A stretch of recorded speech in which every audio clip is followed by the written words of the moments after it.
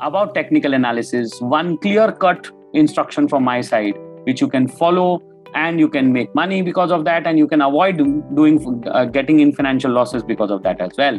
So what is that concept? Now suppose that moving average convergence and divergence is a technical indicator. Okay. Now many people use it. In fact, almost everyone who does technical analysis initially uses it, right?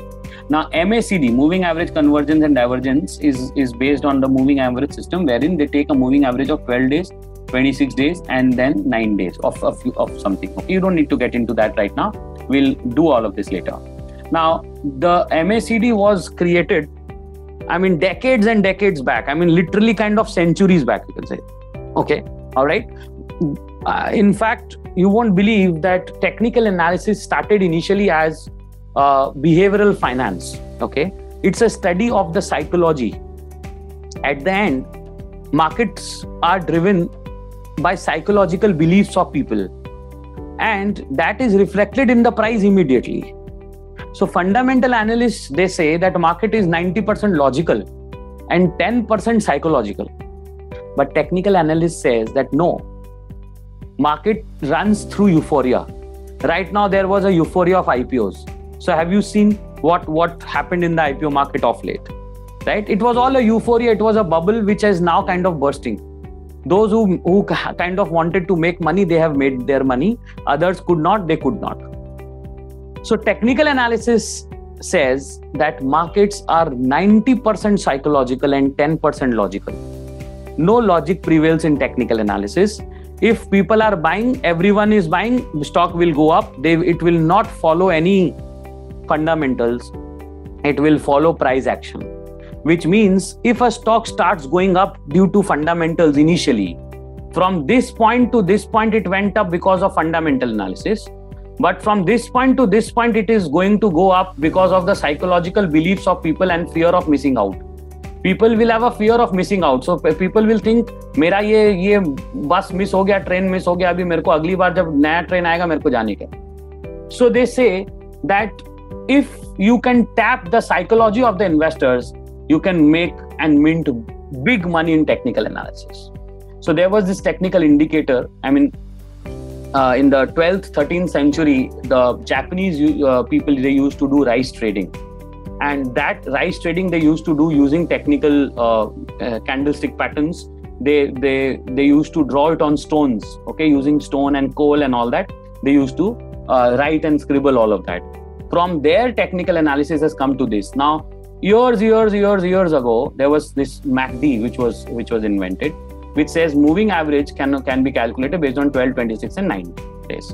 Now you will see that some modern influencers, YouTubers, social media, I would say technical analysts who have done, who are making it big in the platforms there, they say that no, you should be using 10, 20 and 44 days as MACD, okay, for the base. Basically, this is the base. Suppose you're making a dish. So you always used to make this dish by 40% water, 30% grain, 10% sugar, and 5% salt, 10% this, like that. So this was always the formula. And with that, the taste which comes is phenomenal, right? But there are some new people who say that no. If you add little bit sugar more and reduce the grain portion, if you add some fiber here, if you add some protein here, they are going to come up with their own versions. Now, I am strictly against improvising in technical analysis. And the reason is that technical analysis works only because it is there in this markets from so many years, 100, 200, 300 years. That's why it's working. You should not touch the parameters which are the default parameters. You should not touch them.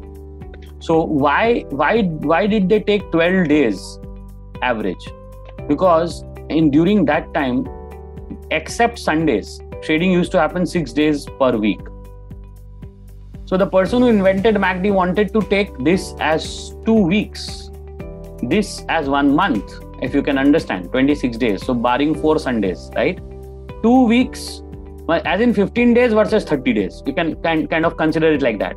So this is basically 2 weeks versus 1 month. And this was 1.5 weeks, 6 days in a week, so 1.5 weeks. Okay, this was the ratio. Now in today's context, when we have only 5 trading days in a week, this 12 should become 10 rightfully, and around 8 to 9 Saturdays and Sundays kind of we have one public holiday on an average. We have once a month maybe or something like that. So 20 days represents one month now, and 10 days represents 2 weeks of trading sessions. This is what people say. Now this is not comparable to this. This is something else. But 10 and 20 is considered superior over 12 and 26 by the modern day technical analyst. I don't agree.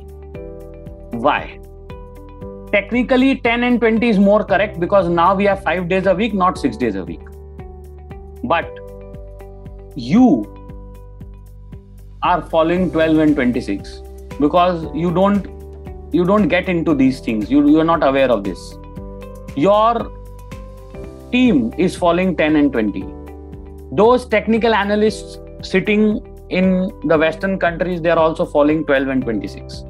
Because everyone has read the same old 10-20 books before coming into the world of technical analysis. The same books by Steve Nissen, the same books by all the famous authors of technical analysis.